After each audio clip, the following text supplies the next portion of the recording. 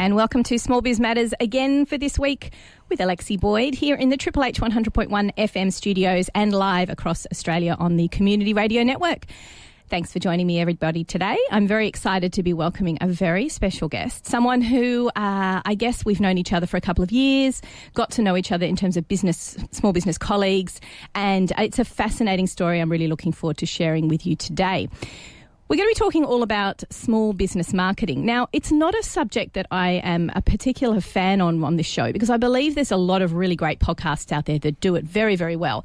But it's something we should discuss on Small Biz Matters and something that is very much a part of your small business education. And that's why I have got Edward Zia on the show today. Now, Edward is very well known in LinkedIn. He's worked the system very hard and he believes that it's very important as part of his strategy. He's going to be telling us a little bit about that strategizing today. But also what's interesting about Edward is his background noise, his small business journey, where he's come from, his upbringing, and a little bit about what got him here today. When we met a couple of years ago, I would perhaps put it out there and say that he wasn't as well known as he is today. So the last couple of years have been really testament to what he does. He's also very passionate about the small business community like us here on Small Biz Matters, and is a big fan of events, networking, collaboration and co-working spaces, which my regular listeners will also know that I'm a big fan of. So how is it that you go from being relatively unknown to one of the most connected, notorious sales marketing gurus in Sydney? He's passionate, he's outspoken, and it takes time and perseverance to get to the top of your game. So I'd like to share with you his incredible journey today. Welcome to the program, Edward Zia. Thank you, Alexi, and thank you, Australia, and God bless your hearts. It's an absolute pleasure being here. Look, it's great to have you. We've known each other for a while.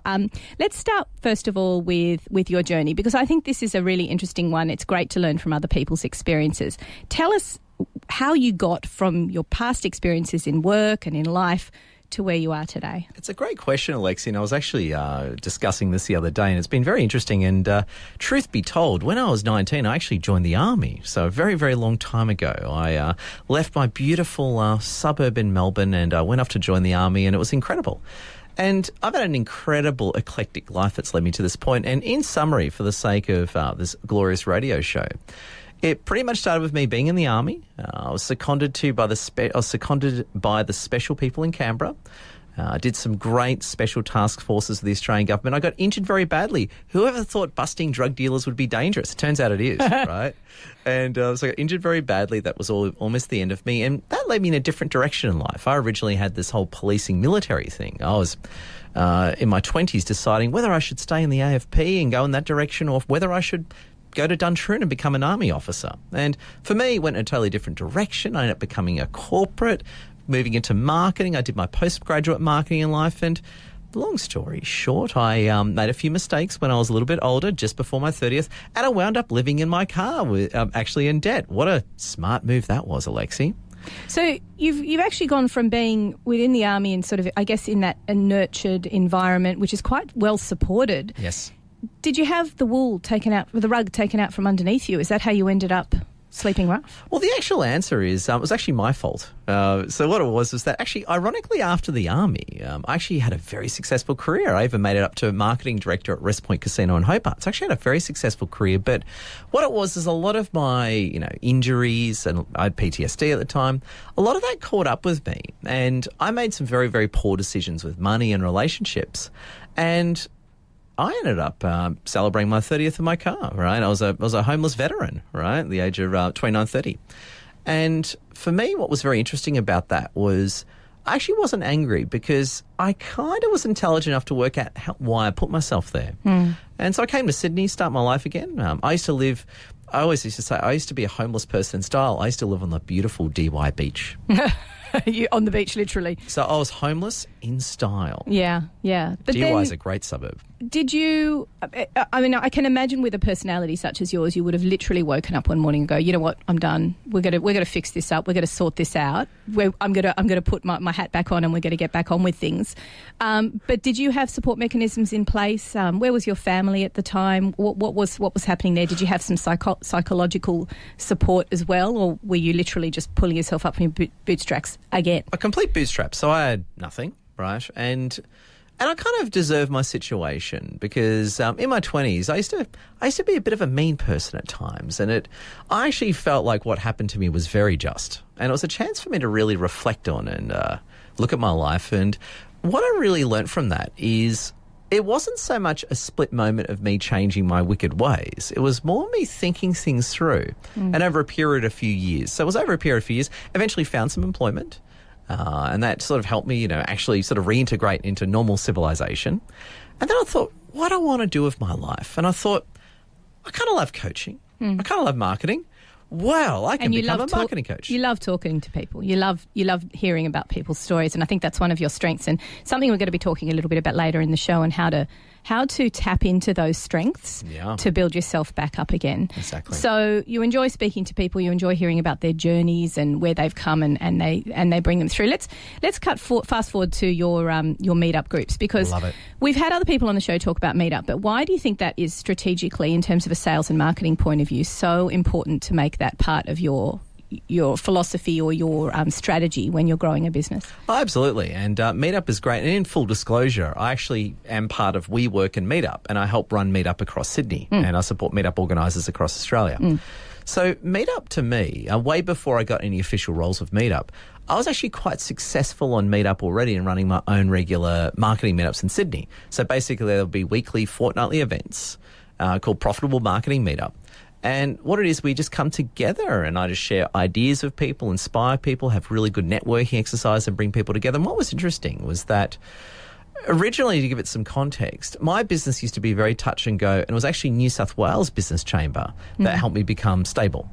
It was then Meetup that allowed me to really take off, right? Really, really take off and thrive, because what would then happen is that every fortnight I'd been up in front of 50 people. Yeah. And just those numbers, when you crank out those numbers, when you're up in front of 100 people a month, it just added up and added up. You only need one or two people to say, yeah, I'll be a client, and that everything just works out. So do you think that that's where, if you're strategizing and you're thinking, oh, okay, I'm going to the opening of an envelope and I'm starting to head to these events locally and these events more Sydney-based and in my capital city, is that where you need to start being a bit more careful about what you do? Or are you one of those, you should just go to the opening of an envelope approach for the first couple of years just to get out there and get well known? What's your opinion on that? Well, I am calling out my own errors and just being honest, intellectually honest with everyone, is I used to be the opening to an envelope guy.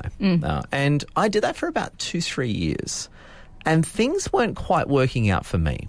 And then what I did was, that's when I originally discovered the amazing New South Wales Business Chamber. And that's where things really started to actually come together for me. But is that because they were a platform to do more networking, or because a chamber like that provides the nurturing, caring and supportive environment that you needed? Oh, yes to all the above. Right. So I suppose, and I say this about all business chambers, I say this about New South Wales Business Chamber.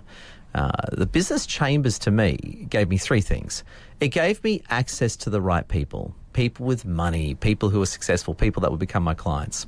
Secondly, it gave me exactly what you just said, Alexi, the nurturing and the exposure and support. And thirdly, what it gave me was the inspiration. Because I was surrounded by such successful people, as you said before, it lifted me by my bootstraps. So, for example, I'll use this as a very superficial way of explaining a deeper point. Right now, I'm really handsome and good looking, and I've been working out. Not superficial at all. But I'm allowed to say that because it's radio. No one can see you. I used to be so fat. So I used to be. So I've lost about 20 kilos over the past. The small child. You lost a small child. I was huge. I was huge. I was massive. I was fat. And what happened to me was basically being surrounded by all these incredible people helped me really look in the mirror and improve myself. And it's been great. Okay, so it's almost like being in one of those supportive chambers or business structures means that they're kind of helping you through some personal things as well, I guess. In a very indirect way. It wasn't so much I was part of this little group where we're all giving each other therapy. In fact, in a circle. Yeah, in fact, on a funny note, on Meetup in America, there's this man-hugging group that's come out where all men meet up and hug each other. So really? It wasn't. Yeah, it's quite cool. It wasn't quite like that. It wasn't exactly like we all hug each other. Yeah. But what it was more like and what it was more about was that it was more just being surrounded by so many successful people. It washes off on you, right? Because originally when I rocked up at New South Wales Business Chamber, I felt like the guy with the potato sack, right? So everyone's in business suits and I was like in the potato sack. now I look like one of the top players there. So it's been interesting. When you walk into a high-performing environment, it just naturally changes you. You either adapt and win or you move on. I pick the former, not the latter. Question, how do you as a not startup, but really just getting started with what you're doing, That's good. How do you not become completely intimidated by a room like that? What's your tips for someone walking in and not feeling as though they're a small fish in a big pond? Well, I was completely intimidated and terrified. Right? And this is where, and I say this... But how do you not turn on your heel and just leave? Well, this is where you have to grow a bit of a spine, right? And this is, to me... This is actually one of the reasons why I got in a lot of trouble. One of the reasons why one of the key things that made me homeless was having a lack of spine, right? And I kind of realised how I got myself how I lost everything, and I was living it rough. And I really could see that, I need to grow a bit of a spine here. I need to really strengthen up here to become very successful and thrive. And what I did was, regardless of how uncomfortable it made me, I just stayed in that environment, and naturally I then stepped up to the environment. Now it's the other way around. Now I'm the guy making people at ease, and I'm part of the team, So it's funny how, and I say this to anyone starting out, you'd be surprised that in a few years the tables can turn very quickly. Is it clicky and you just need to become part of the clique, or you need to embrace the environment that you're stepping into? Yeah, I would say, just being honest, New South Wales Business Chamber is not cliquey at all. That's one of the reasons why I like it.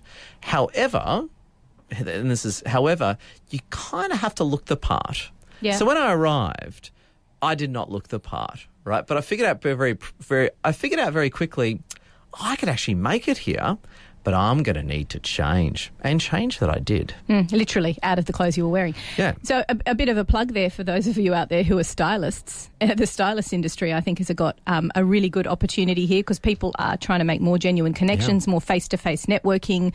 Hire someone to get yourself a whole wardrobe and get looking good, basically. Yeah, and I've actually had a few really good stylists really help me out. One person I actually want to give a shout out to is a very, very good friend of mine by the name of Anne Vodka. She's a very, very ex-Qantas, right? Very brilliant, friendly, attractive lady, and she actually spoke at one of my meetups recently, and she gave me some incredible tips going back about a year or so that really helped me sort of look the part today. And it's funny that, and I really do believe this, and you learn this in the army as well. You can have a bunch of people literally off a bus arrive for military training, and the moment you whack them in an army uniform, they all of a sudden become different people. Yeah. So whilst you could say, clothes are just superficial and this and that, well, not quite, because when you change someone's clothes, it starts to actually really have deep internal changes to that person's psyche. And it's an important thing to note when you're thinking about going out and doing the networking thing. Think about what you're wearing. Now, let's talk about entrepreneurship. It's another aspect of small business that you're very passionate about. Yes. You take a lot of entrepreneurs under your wing. Now, take me through, what is it that makes an entrepreneur? What's definition-wise, in your eyes? Is it because you are starting something new and fresh and completely different? Or is it simply because you're a certain age? Or is it because you've only just started in business? What, in your mind, makes an entrepreneur? Well, it's an interesting question, and I don't think there's a straight answer to it. I think there's a very fluidic answer, right? It's like, what is feminism, right? It's about, what is democracy? It's one of those big questions. But I'll give you this answer from a movie I want to give a shout out to. My wife and I, and it was her idea. It was great fun. We watched The Founder, which was about Ray Kroc starting McDonald's, right? And highly recommend it. It's starring Michael Keaton. I'm a big Michael Keaton fan. I'm a man of the 90s, so I love Michael Keaton, right? I'm Batman.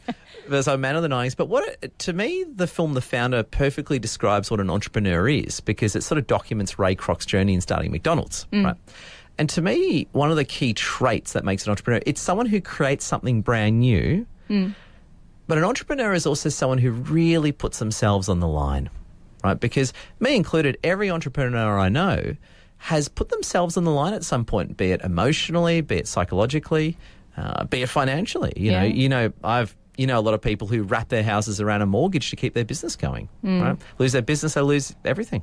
And it's about the time that you invest as well, and the passion that you have behind it. So I like your definition there. It's being fluid, the fact that it's not anything specific. So you're stepping into the Sydney, let's say the Sydney marketing scene, and you and I have had discussions about the regional nature of the outer suburbs of Sydney versus the inner suburbs. So why do you think it's so important that once people have explored all of the potential clients or connections that you can make externally from Sydney, why is that Sydney hub so important to get your fingers into? Why is that? Is it just numbers? No, it's part of it, but that's not it. So the thing that happened to me was that I live in Parramatta, which is in Western Sydney. I'm very proud of Western Sydney.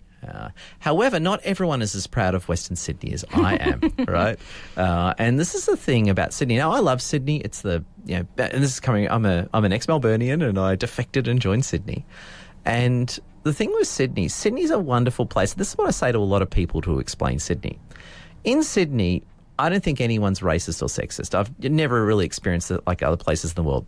But you honestly get a lot of classism going on, right? And a lot of way classism is expressed is what school did you go to, what part of town that you're from.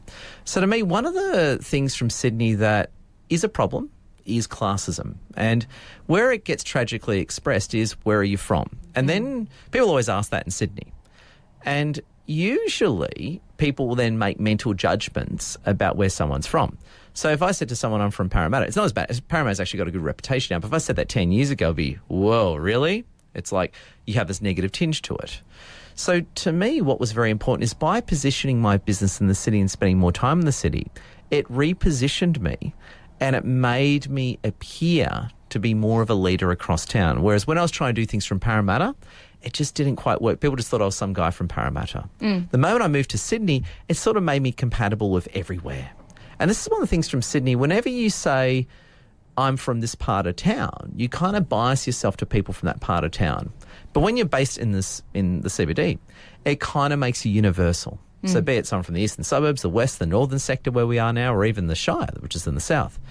It's more of a compatible position. So it was more that image and positioning and the connections that helped change everything for me for the better. So when you start something, you would suggest, do you practice in the outer suburbs first? Say you're setting up a sort of a workshop or some sort of a group or a network. You just start You just charge right in there. Yeah. You just charge right in there. And it's not as though... I think what's interesting is that I've now that I'm sort of delving further down south, it's not as though it's a flooded market. It still feels as though there's a lot of opportunities there for meets and greets and different types of networking because it's a real buzz. Yeah. If I can just make one point though, and so no one misunderstands where I'm coming from, I'm absolutely not saying don't work your own area. Absolutely not saying that. Right. I just want to make my point clear on this one. Is what I'm saying is that, again, I love Parramatta. I'm very proud of Parramatta. I've done a lot of work for the local community. I'm part of the Liberal Party. I've really helped out my local MP. What I always say to people, though, is be proud of whatever part of town you're from. However, you need to have some kind of city presence as well. So whether you're from Hornsby, which is where we are now, you're from Parramatta, you're from Liverpool, you're from Bondi Junction, or you're from Cronulla, it's very good you have, or the Central Coast, it's very good that you have also a foot in the city to give you that image. So you have that mixture of you're the big city character, plus you're part of your local community, wherever that may be. Fantastic top tips there on how to geographically position yourself. When we come back after the break, we're going to talk a little bit about different ways of positioning yourself online from the sales and marketing guru, Edward Zia. Thank you for joining us on Triple H 100.1 FM. We will be back after this short break. So we are talking today to Edward Zia, who, if you are on LinkedIn, you can't possibly not have come across. He's very present. He's very much a big user of LinkedIn. And just before the break, we were talking about his journey, his small business, pulling up from the bootstraps, coming from what is probably a pretty low point in life, bringing himself up to where he is today, and the last couple of years of that journey. And part of that has been networking, entrepreneurship, getting to know other people, and delving into different areas of Sydney. Don't forget, people, if you've missed any of today's podcast, you can catch up via iTunes and also via smallbizmatters.com.au. So let's talk a little bit now about a concept that you're quite passionate about. Bring it back on my screen. Self-actualization after survival. Yes. So tell me about this concept and why is it important for you in your journey and how you like to educate others? Oh, very good. I'm actually going to refer a lot back to my original postgrad in management that I did through the Australian Institute of Management many years ago. And one of the key concepts I learned was the Maslow's hierarchy of needs. So I encourage anyone to Google it. And basically in Maslow's hierarchy of needs, what it talks about is what humans' needs are for survival and what generally motivates them. And it was a pyramid from memory. And basically at the bottom of the pyramid, it's very functional. It's in terms of like, food, water, shelter. Then later on it moves to like more emotional needs like companionship, sex, those type of things. Then as you work up the pyramid, basically it works like this. As humans' basic needs are met, like the basic needs that civilization provides, humans then enter this need for self-actualization. And that's where people need to become who they really need to become. And I'll use a dark example to illustrate the opposite of self-actualization. You know how you get those rich Hollywood types that always go off the rails and do crazy stuff? Yeah. Right? They're an example of the darker side of Maslow's hierarchy needs in terms of they've got all the physical needs met in overabundance, but they haven't actually met their emotional needs correctly. So they go insane and they wind up on drugs and they do crazy stuff. And you see it all the time. Where on the other side of it, you'll see someone who's very, very poor that comes from meagre origins make it in whatever they're doing because they're actually doing what they really want. So self-actualization, if humans ultimately don't do what they really want, they tend to rebel and go crazy at some point. And you see this all the time where people divorce, where people throw in long-time jobs, where, basically their whole lives tip over. So it's very much what they want to do deep down coming true. So what you're saying that they really want to go off the rails and they just want to go crazy? Well, quite often, and I see this all the time, right? A very classic case. You see empty nesters, two people married, kids have left, and then they divorce, right? So I see this all the time, see it every week. And when you actually look at what's going on, right, and again, you're not attached to any side, you're just looking at it objectively. Quite often it's two people who haven't actually lived the lives that they've wanted, right? And what actually happens in the situation is that when these people separate, they actually then start living their lives like they always wanted. They actually start doing whatever they want. You might have, a lady get a much more attractive man and become a yoga instructor, or a man goes off with some young lady. You see this all the time, right? So how do you flip that around to the the self-actualization? This is community radio here. The self-actualization of a small business owner. So obviously, I believe that small business is an evolution. We move from one interest or something that we were passionate about to another. We discover what our true abilities are, and then we move into that space. So how is that concept applicable to small business? Yeah, well, just continue on that point. Well, the way it works is, Alexi, and to our wonderful and very attractive listeners, is that self-actualization is making sure your business achieves what you want to do in your life. So the way we look at business, the way I look at it personally, is your business is not you. Your business is a vehicle to help you achieve what you want in your life. And I'll tell you now, the most successful, be it financially and emotionally, business owners that I know who are self-made, and believe me, I know lots of them, they're the ones that are doing what they're passionate about. Their business is their passion. Hence why they're really good at it. In fact, I don't know anyone who hates their business that's very successful.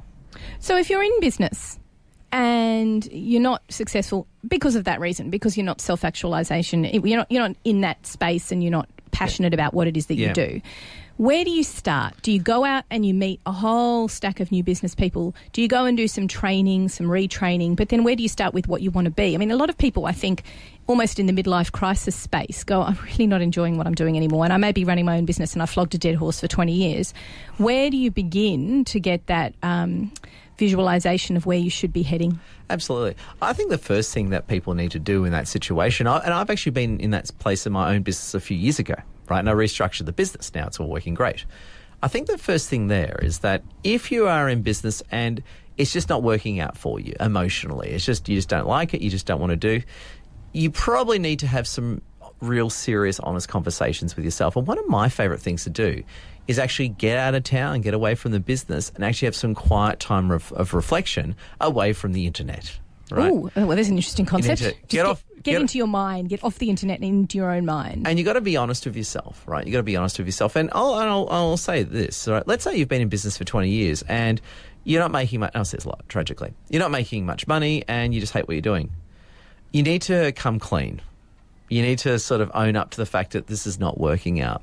So the first thing is coming clean, that things aren't working out, and then taking some time out, going on a bit of a retreat and really looking into yourself to actually say, what went wrong? What do I want to do? Where do I actually want to go with my life? And when you start having that honest conversation with yourself, that paves the way for you to really figure out what you're passionate about. And there could be two things. You might have to close your business down and do something new.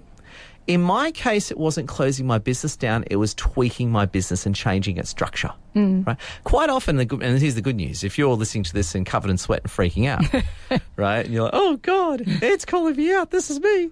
I'll say this to you. Please don't freak out totally. It might be you restructuring your business.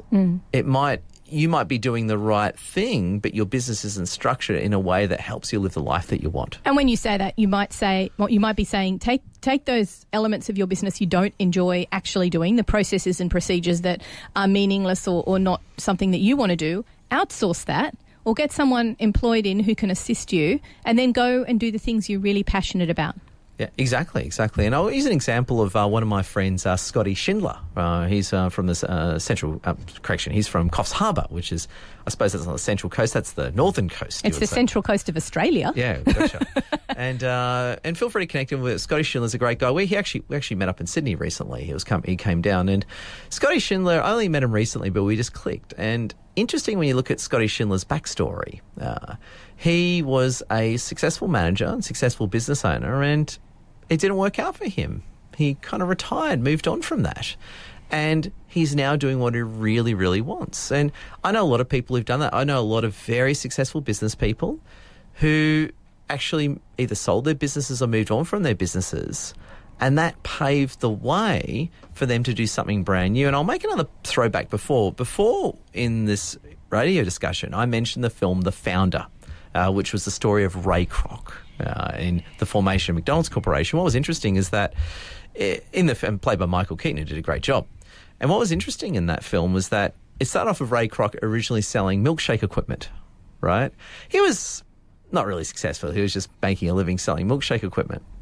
And he'd been doing that for years, but that paved the way for him to discover McDonald's and then create that new global empire. So if someone says to me, look, Ed, I've wasted the past 20 years in my business, in my marriage, whatever. Okay, what's what we're going to do now that matters. It doesn't matter where. Some people self-actualize at the age of 10. Some people never do it. It's okay. When you do it is when you do it. And God bless. Whatever it is, just do it well. Yeah. Look, we're going to take a quick break here on Triple H 100.1 FM. When we come back after the break, I want to talk to you about an expression I think you're famous for, which is feel free to connect with them. We're going to come back after this small announcements. And welcome back to Triple H 100.1 FM. You are live in the studio with Small Biz Matters with Alexi Boyd. And we have across the panel from us, Edward Zia, guru, sales and marketing expert. But more importantly, and what I want to learn from you today at this point is all about LinkedIn. Can you give me some top tips? Because I think when you and I met, we met face to face, but give it a couple of years and I think it would have been much more likely that we would have met on LinkedIn. And there's an expression that you use which can literally put a bomb underneath anybody's LinkedIn profile, which is feel free to connect with them. Why do you think it's so important that people play whack-a-mole with LinkedIn? Well, I think it's great because if you stand back and look at LinkedIn, and this is the way I describe LinkedIn to the community. LinkedIn to me, and not to me, but to a lot of people. Oh, by the way, we should also mention that Edward does not work for LinkedIn, and this is by no means a sell, but I don't know of any other platforms that really do what LinkedIn does, and it's such a crucial part of small business, small business networking. Oh, it's critical. You got to remember who owns LinkedIn. It's owned by Microsoft, right? Oh, so we're advertising the world's biggest company. Yeah. Who was also, meanwhile, combating malaria. But anyway, exactly. Yep. So in full disclosure, I am a massive advocate of Microsoft, and I do love Microsoft on many, many levels. So in full disclosure, but no, with LinkedIn is the ultimate business-to-business platform in that the way I describe LinkedIn is that LinkedIn is like a business chamber online, right? And what I really love about LinkedIn is that LinkedIn gives such an amazing opportunity for people to share content, share ideas, and connect with each other. And what Lexi, and just for the sake of our awesome and very attractive listeners, was referring to before is that when you've got a bit of a following on LinkedIn, I actually crossed 18,000 followers the other day, which I'm really happy with. Ooh, congratulations. Taking me long enough. And what's very important about it, and I'm really grateful to followers is that when you have that level of following, you can really highlight and help people. And one thing that's very important for what I do is I'm all about pulling people up, right? You know, social justice, equality are core values that I hold. And I always love helping pull people up. So if I meet someone who is really giving it a crack and doing their best, the first thing I want to do is use my following to help highlight that person, okay? So what I did with, just for the sake of the audience, what I did to Alexi, which was really funny, was that Alexi and I caught up. We had a wonderful morning cup of coffee at the beautiful Sofitel Wentworth in Sydney in the Finance District. And then what it was is that we took a beautiful selfie. And I said to everyone, you should connect with Alexi. And you got totally swamped. What happened to you? I literally had to cancel a meeting to be able to deal with the... You should have given me a warning, because I think this is the power of it, really, is that if you've got people who are well connected and are passionate about connecting other people with one another, that simple phrase of, you should connect with her, I don't think it's necessarily people being a minion, but they see value in connectors and influencers by way of, well, this person could be actually quite valuable. Yes. But I think what's important that you did as well, which is you explained who it is that they should connect with first, not just here's a profile pic, this is a great person, away you go, which might have had the same effect. But importantly, when you're introducing people to one another, you give a bit of background and then you let your connectivity work the system. And this is absolutely no benefit for you. And I think this is what's really lovely about the community and the online business chamber nature that you described it as. It's a real opportunity to help each other out as small businesses. And that's the thing that I was actually talking about this the other day with a very good friend of mine, Wayne Donnelly. Please connect with him.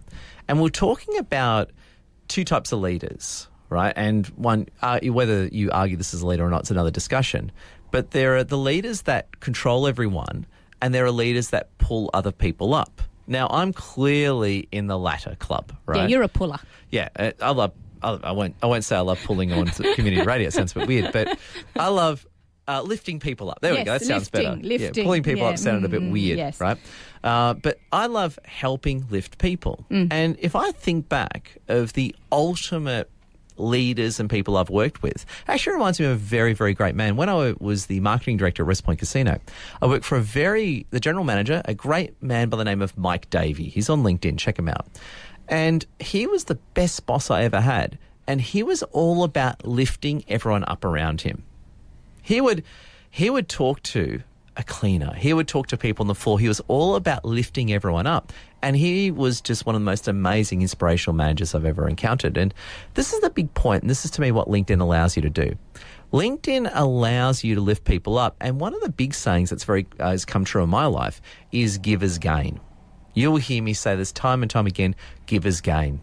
The people that succeed, the people that do really well, are the ones who give more. And I'll use this as an example, a very tangible example.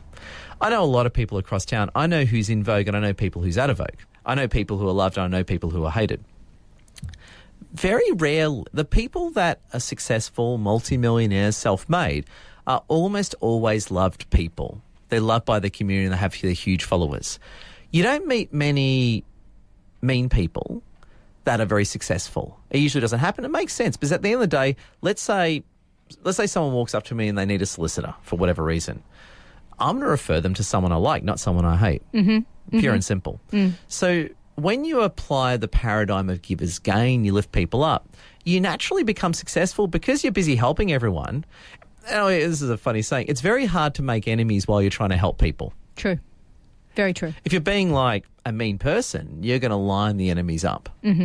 Right? So it's interesting, actually. Some days on LinkedIn, I'll get seen by at least 30,000 times. Right? Yeah, but I was going to ask you about that because is that not kind of a blanket approach that can get a bit annoying? Because I know that I've spoken to other people who are very big on Twitter. Now, I don't do Twitter. I find it too exhausting. Twitter.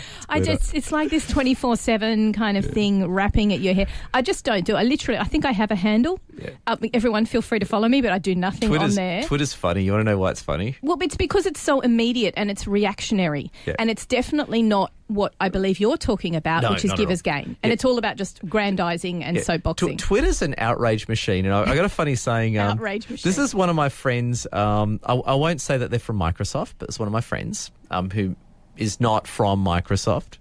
And we're actually talking about social media, and she's hilarious, right? And I actually asked her, saying, look, what's your views of the social media platforms? And this is the way she described all the platforms, and it was hilarious. She goes, well, LinkedIn is like a business association online. It's like, how do you do so? Good to meet you. Bravo, good job. Facebook is like a friend's barbecue on the weekend, right? Instagram is like taking photos of yourself topless in your bathroom. Uh-huh. And the way she described Twitter was hilarious. Twitter is either full of, I quote here, is either full of right-wing Bible-thumping Trump supporters or transgender purple-haired lefties. There's no way in between. Yeah, so there's nowhere in between. So if you're on Twitter as a normal person who, I'm a centrist, right? I've got a bit of left and right in me. There's no place for me on Twitter unless I completely embrace Jesus or transgenderism. It's just the way it is. There's nowhere in between. There's no in between. And going back to LinkedIn, and where I'm going here is one of the reasons why I just love LinkedIn is LinkedIn, it's professional. It's about helping people. It's a real positive environment because I don't like toxicity. I don't like negativity. I love everyone, right? I love everyone. And to me, LinkedIn gives you that platform to really help people, lift people up, and really spread the love to everyone. And it's what you were saying about there's a certain level of professionalism and expectation. And just so people are aware, you can indeed block people. Yes, and you can completely, disconnect from them, but also block people completely in LinkedIn. So if you're finding that, like any social media platform, there is some negativity, don't surround you and your business with that. Absolutely. Just rid them out of your social circle. The bit that's interesting, though, and I actually only clicked to this a week ago, and I think my wonderful wife asked me this one, is I have some days where I get sent at least 30,000 times a day on LinkedIn, which is pretty good considering I used to be a homeless veteran 10 years ago. Right? Not bad. Huh? Yeah, not bad. Homeless vet 10 years ago. But the bit that's interesting, though, I almost never get trolled, right? And it's quite normal. Like, if I'm being sent, let's say at least 10,000 times a day, I'll just be conservative here, I almost never get trolled. But is that a LinkedIn thing because it's just not the platform where it happens? No. Or is it because everyone loves you and you're a connector and a nice person? I think that's a point because I know people who get trolled a bit on LinkedIn, right? Now, here's the big difference. Whenever I put out content, I do, and I'm not perfect. I never ever will say I am, so I'm definitely not going to make mistakes. But whenever I put out content, I'm trying to be as pure and noble as helpful. So whilst I may say the wrong word here and there, in my heart, I'm trying to be as positive and helpful as possible. And when you're acting from that frame, it's very hard to troll someone who's trying to help. And you're someone who is redonkulously connected. Yes. Do you come across in your feed, not from what you're posting or what people are reacting to your stuff, but do you come across much negativity? Yes, I do. I actually see quite a bit of negativity. But is it a discussion? Is it an argument? Is it someone being intellectualising and trying to get the upper hand on a particular discussion? Or is it literally quite nasty?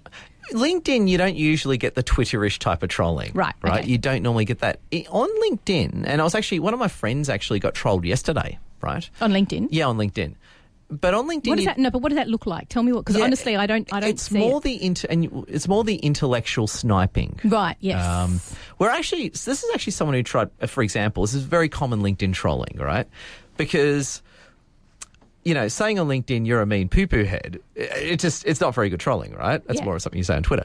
But on LinkedIn, I had someone this is common LinkedIn trolling where I did a video on how to create a really good PowerPoint. Yep. And this person just tried to one-up me saying, oh, Ed, you're wrong, you're this and this and this. And then he tagged in one of his friends who then dogpiled and then said, oh, yeah, Ed, you don't know what you're talking about, blah, blah, blah, blah, blah. So it wasn't so much, Ed, you're a mean poo-poo head.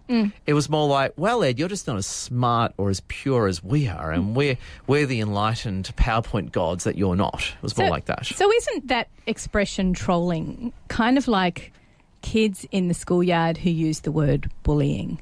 It's funny because we literally had this discussion. I've got 12 and 13-year-old girls, and they're very quick to use that B word. They're very quick to say, oh, I got bullied. It's like, well, did you? Or did someone just call you a mean poo-poo head? Or were they actually, insidiously, maliciously, nastily doing something and creating whatever. Yeah. Were they actually bullying? So maybe what we need to do is change the conversation and say it's not actually trolling.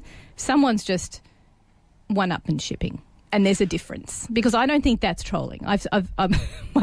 We had a bit of a laugh, but my husband was a victim of trolling on Twitter. Yeah. Where else? Huh? Which we just laughed about it at the dinner table. So your husband's a mean poo-poo head. He is a mean poo-poo head, but it didn't have a great deal of effect on him. It might have for someone else, but yes. I think there is that level of difference, and that you need to sort of, yes, it should be called out, but you just leave it. Someone's just want to aggrandise, then good-o. What I tend to do is that, I suppose I think bullying's an overused word, right? And is trolling bullying? It can be, but can also may not be, right? It depends on context and intent. Yeah. A lot of factors there you go. Yeah. But I'll give you this answer, though. In this case, I would argue it was trolling because I put out a video with my views on LinkedIn and someone came in to give a differing point of view. That's just a differing point of view. But when he tagged in his friend to dogpile, you're entering dogpiling, which is an internet term. Dogpiling is another definition of. Yeah, dogpiling is when you make a point with the intent of bringing other people in to back you and attack the target. It's called a dogpile, right? So this person was dogpiling, which is a form of trolling. And then I just deleted the comment, and then the person then basically said to me, "Oh, Ed, I noticed you deleted my comment." I said, "Yeah, look, I'm just not interested in that." And the person just left me alone. Yeah. And that's another way to handle it, of course, is to just either ignore, but if you notice that it is as dogpiling. Yeah, it was dogpiling. Not an expression I use regularly, but if you notice that that's sort of happening, then you've got control. And don't forget that you do have control. And the thing is, just to make this point, I'm an old gamer from the 90s, right? I used to play LAN, Doom, death matches all the time. Doom. No one can. I lost a lot of hours to Doom. I'm actually an old ex-troll. Like, I control better than anyone. I just choose not to. Yes. Because now you're a nice person. I'm now a nice person. As opposed to the beginning of the program when you mentioned that you were not such a nice person. Yeah. I used to be the most epic, wonderful troll. But I've paid my dues for my previous transgressions. Clearly. But the thing is, no one can actually troll better than me. So I can spot a troll. Because here's the point, and this is to me what trolling is. Intent matters, right? So let's say I say something on social media that's a little bit dumb. And Alexi, you, who's a nice lady, you make a point disagreeing with me. Because I know your intent is pure, I would not consider that trolling. That's Alexi saying, "Look, Ed, you're a little bit wrong there. You shouldn't be saying stuff like that." I would actually take that seriously. That wouldn't be trolling. But if if the person's acting from the frame of, I'm going to take Ed down a peg or I'm going to get my friends to attack him, that's actually trolling. So motive matters. Interesting. Well, look, that was a very interesting philosophical discussion to round up today's show. Tell me how people can find out a little bit more about you and what it is that you do. Absolutely. What I encourage people is please add me on LinkedIn. I'm pretty easy to find. And also as well, if you're in Sydney, go to Meetup and type in profitable marketing to see our regular events. And you're all welcome every time, especially you attractive, awesome listeners out there. Thanks, Edward. Now, if you've missed any of today's show, you can, of course, catch up via our smallbizmatters.com.au website, where we have over 130 fantastic long-form business education podcasts. And let me tell you, everyone, we have yet to repeat a show. We have yet to repeat a topic. So thank you for joining us today and talking all about your experience, your journey, your pulling up from your bootstraps, some of your marketing concepts, and also your experience with LinkedIn, Edward. It's a pleasure. If I can just say this, everyone, I have to say my trademark. Everyone, I love your work. And anyone who knows Edward on LinkedIn will have heard that numerous times. Thank you for joining us, everyone, here on Small Biz Matters on Triple H 100.1 FM. We'll be back next week with another excellent guest. You've been listening to Triple H 100.1 FM.